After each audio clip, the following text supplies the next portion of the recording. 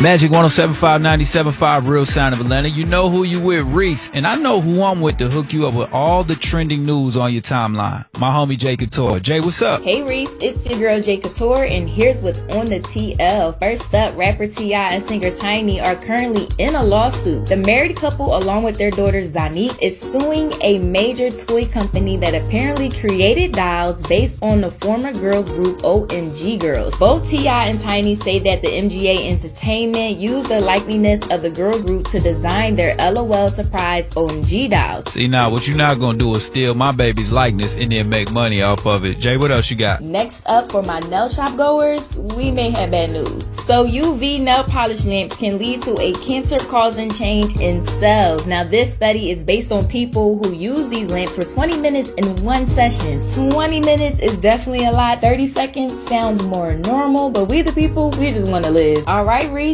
I'm out. Woo, that definitely gives me something to think about when I take my daughter to the nail shop, which is basically like a 10 to 14 day occurrence with us. Sheesh. Hey, we appreciate you, Jay Couture. For more stories and details on that story, go ahead and log on to MAJICATL.com.